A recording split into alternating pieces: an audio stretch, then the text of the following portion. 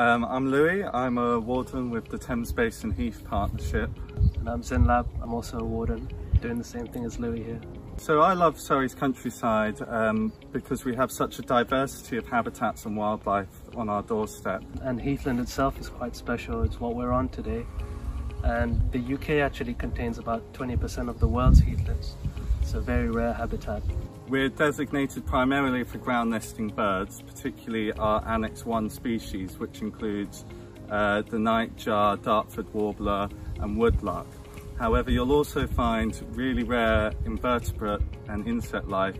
The public can help us protect them by fostering a respect that we share this space between people and nature.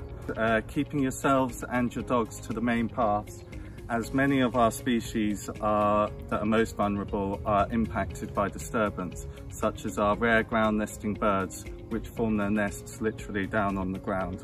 Yeah, and it's very important to be wildfire aware on these sites.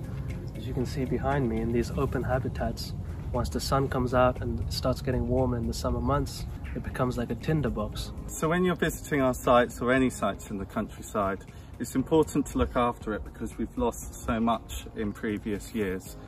This means less habitat for the wildlife that lives here. Yeah, and I would be so incredibly sad if these species started disappearing and future generations wouldn't be able to enjoy them like we are able to enjoy them.